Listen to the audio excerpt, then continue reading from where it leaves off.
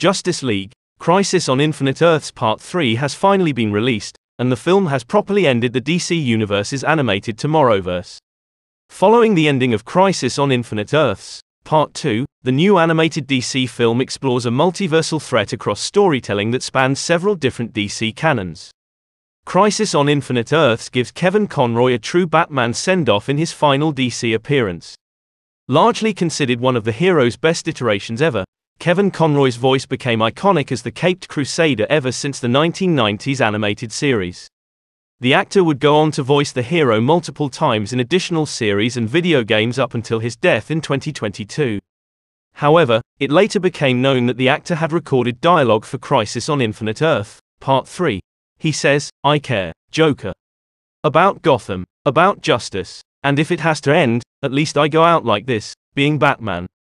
The moment is especially impactful when considering the actor's legacy, and counts as one of the strongest points in the film. As a final moment for Conroy's Batman, it is difficult to think of a more effective close. On Infinite Earth's storyline, DC has set themselves up for a new beginning.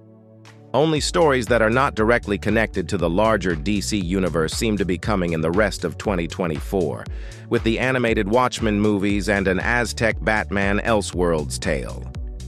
While neither of these appear to be about building a larger universe, either of these self-contained stories could theoretically be spun off or continued in sequential films. Both are unique explorations of the DC universe. The elephant in the room is, of course, that James Gunn and Peter Safran's DCU will be launching later this year with the animated series Creature Commandos.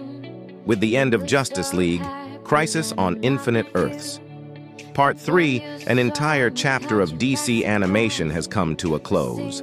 While there were ups and downs throughout the series, and not every film was beloved, there were certainly components of each entry that were worth watching. Although these exact iterations of the characters will not be seen again, the future for DC and its constant reinventions is always bright and exciting. Seeing the future of the DC Universe beyond this cumulative feature remains as promising as ever.